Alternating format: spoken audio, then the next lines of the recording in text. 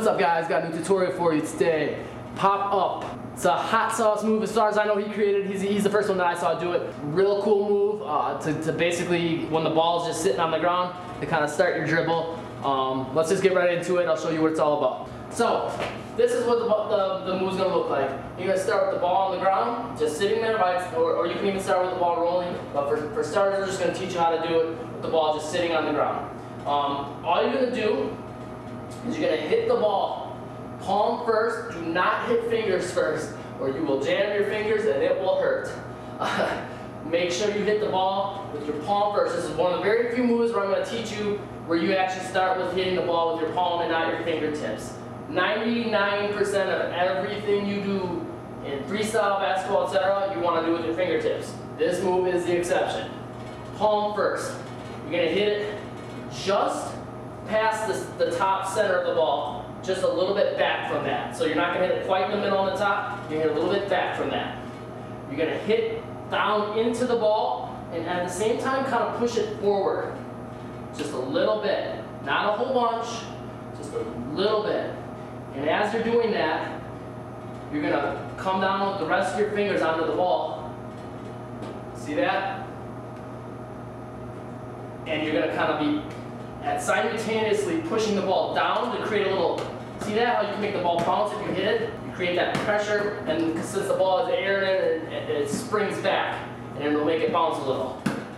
Okay? Not a lot, it just makes it spring a little. So what you're going to be doing is a little bit of that, and rolling it forward into these fingers.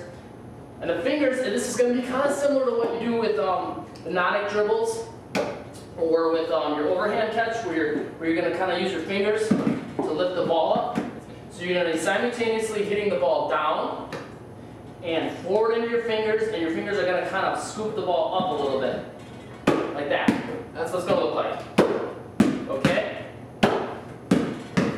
So, notice how the ball spins back when I do that? That's because you're going to be rolling the ball into your fingers like this, and your fingers are going to curl up like that.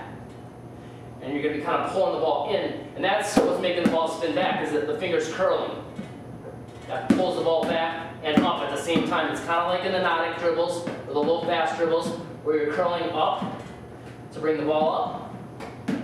It's going to be like that.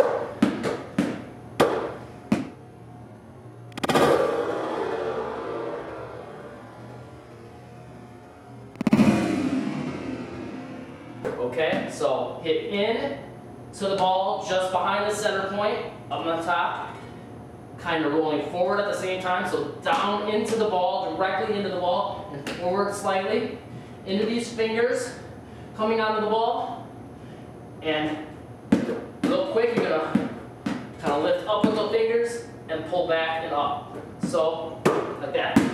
Then, once you get that down, you just want to learn how to catch it in the air, and go in and start dribbling, go into a crossover, go into a different move.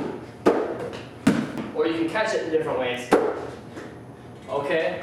I mean, there's all kinds of variations you can do with it. But basically, what it comes down to is mastering this first. Getting it down so you can really get the ball flying high in the air, right off of nothing. Okay? That's what it comes down to. I mean, there's all kinds of different things you can go from that. I mean, there's a million and one combinations and different ways you can catch it, but it all comes back to learning how to do this well, being able to pop it up high. After a while, you start to get a feel for it, and you'll learn how to control and be able to pop it up, more to the side, or right to the middle, or you basically. You'll be able to do anything you want with it once you master straight up and getting it high. And that's really all it is once again, just behind the center of the ball, on the top, hit palm, roll into the fingers. As it comes down, you're going to kind of roll down a little bit, fingers curl up and back, and then it'll make the ball spin back. And there it is, that's your pop-up. I hope hope you guys enjoyed this tutorial. Let me know what you thought of it. Comment, rate, subscribe. Be sure to check out my website, www.snakebasketball.com. Got a lot of other tutorials on there for tricks, legal game moves, drills, and also a lot of articles on there on how to improve your game, work on your training, motivational type things, all kinds of stuff like that on there to really help you with anything basketball and basketball freestyle and street ball related. Once again, let me know if you have any problems learning this in the comments, or maybe post a video response of you doing the move so I can see people that are learning it, or see if you're having problems with it. I can try to help give you more, detailed information on where you can work and improve on it. Let me know what you thought of this tutorial, and also let me know what else you want to see, and I'll try to make more tutorials for you guys. Thanks once again. Comment, rate, subscribe, and check out that website, www.snakebasketball.com. Thanks.